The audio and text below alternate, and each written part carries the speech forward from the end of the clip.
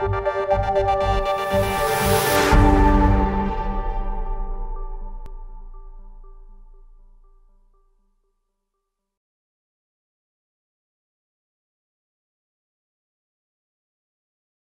everyone, today in our series of Docplexus KOL interviews, we have with us Dr. Prasanna Kumar Reddy, who is an eminent gastroenterologist and laparoscopic surgeon and is currently working at Apollo Hospitals, Chennai. He is a fellow of Royal College of Surgeons, England, Edinburgh and Glasgow. He has also done a diploma in laparosurgery from University of Strasbourg, France. He is also a fellow of gastroenterology honoured with Doctor of Science by the famous Dr. MJR Medical University, Chennai, Tamil Nadu. He has served as an executive committee member of Indian Association of Gastroenterologists. He has established a surgical gastroenterology advanced laparoscopic unit at Apollo Hospitals and trained more than 130 surgeons under his supervision. Thank you, Dr. Reddy, for this interview. Thank you very much for the. As a pioneer in the field of gastroenterology, can you tell us few of the practice procedures and their benefits? The surgical gastroenterology as such, it is a relatively new specialty. It is carved out from general surgery. To start a department of general surgery to surgical gastroenterology, we must have a good practitioner and there must be good ancillary departments like medical gastroenterology and imaging sciences like ultrasound, CT scans, and then plus you need an excellent pathology department with other facilities. These are all the four arms. Plus, in addition, the most important thing which we don't recognize is the research and academics. I would say, I'm happy to say, all these things are present in Apollo Hospitals under the vision of our beloved chairman, Dr. Prasanna Kumar Reddy. And now coming to your question, one of my, how this medicine and the technology, the learning and is ever changing.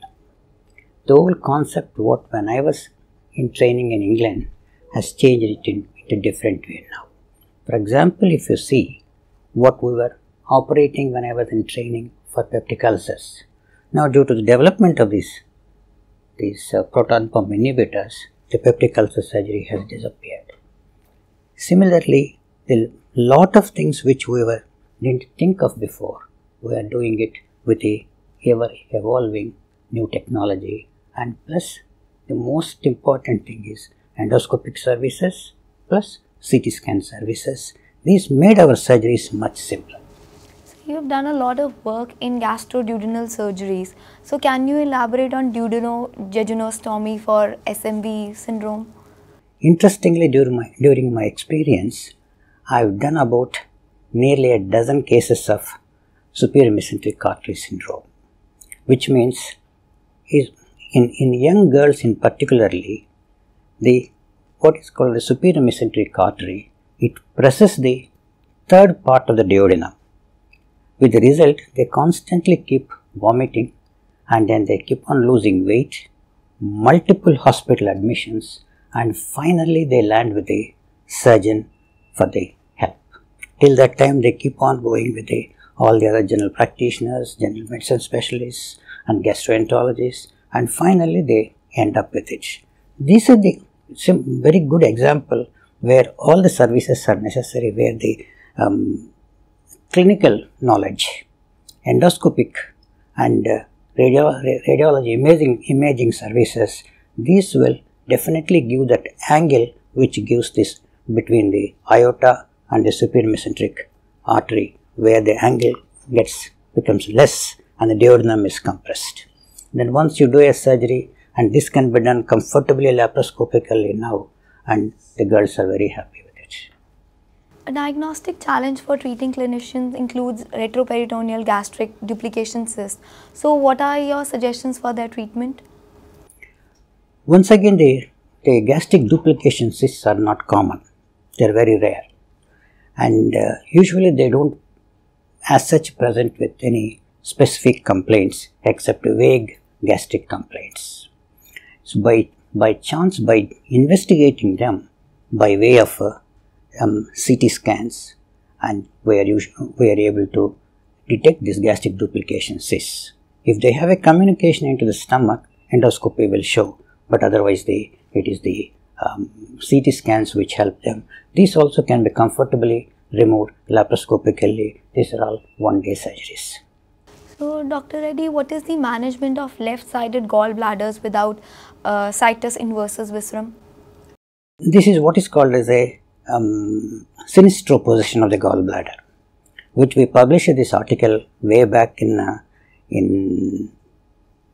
90s, and that's the patient presents exactly in the same way like any other gallbladders, but when we investigate them, and the gallbladder will be on the left side. So the surgeon should plan his operation as if he is operating on the left side, not on the right side. So which means we stand in between the legs and then operate. It's almost like a mirror image type of operation.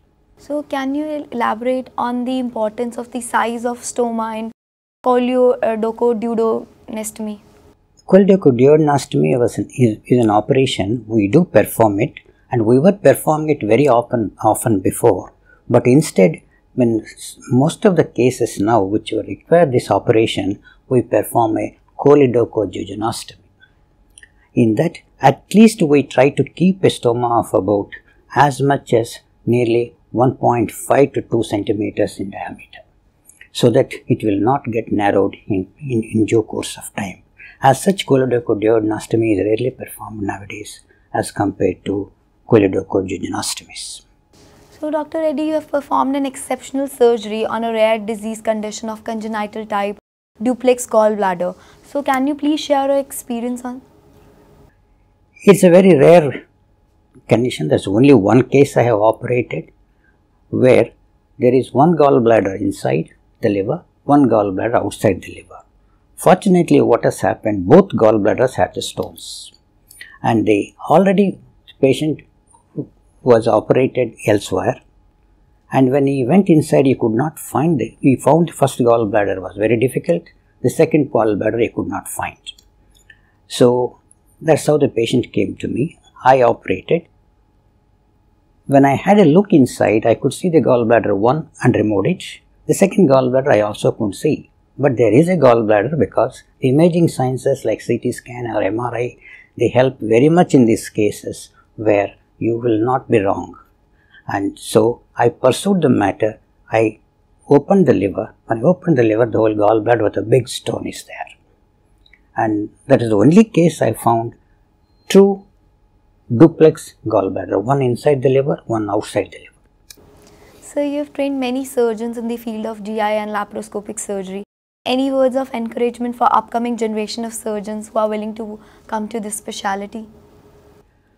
In the Apollo group of hospitals, we were the first people to get the laparoscopic fellowship from the national boards from Delhi, and also subsequently I got the diploma in national boards for the GI surgery.